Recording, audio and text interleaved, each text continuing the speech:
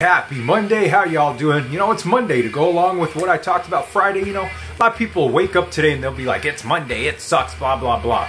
You know, and there's no real reason for it. It's just it's been drummed into them most of their lives. They've had this message. They've seen it in comics. They've heard it on TV shows, on movies, on news reports, so on and so forth. They keep hearing this thing and they start to adopt it. And isn't it so much easier to adopt negative beliefs than it is positive beliefs? Like, I found it's easier to get people to hate someone than it is to get them to love someone.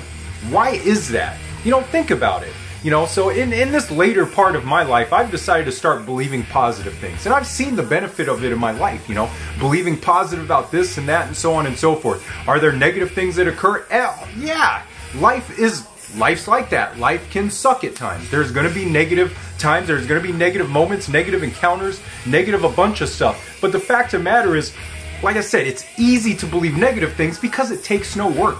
It's easy to hate people. It's easy to dislike people. It's easy to do all this. But when you change beliefs into positive beliefs, it's a little bit harder because you've got to actually put some work into it. And a lot of people are afraid of that work. So anyways, have an awesome Monday. Have an awesome week. You are an awesome and amazing human being. And I love you so much. Peace out. Bye.